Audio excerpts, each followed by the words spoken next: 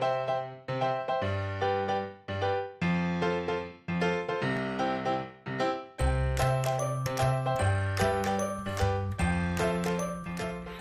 it's Miss Kristen here at the Biggs Museum of American Art.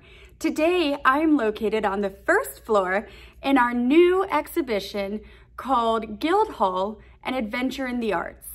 And today I am located in front of a painting called Bacchus 63 that was painted by a mid-century modernist.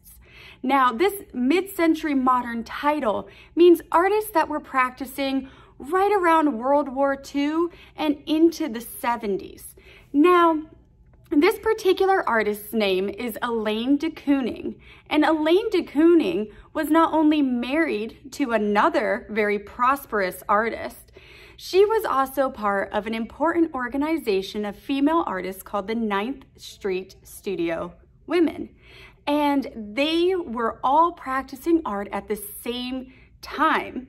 Now, the mid-century modernists were really interested in abstraction, so things that don't quite look real, as well as very expressive movements. You can see behind me sort of a swish and a glide and a swoop.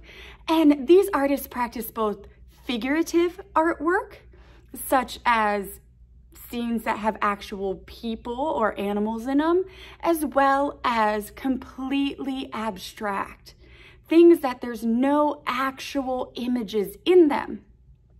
And so this style of exploration is what is inspiring our Biggs Kids this week, where we'll be using oil pastels to create our own abstract expressionist artwork, inspired by those on show, and especially Elaine de Kooning.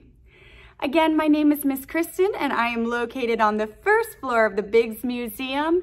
And thanks for joining us. Bye.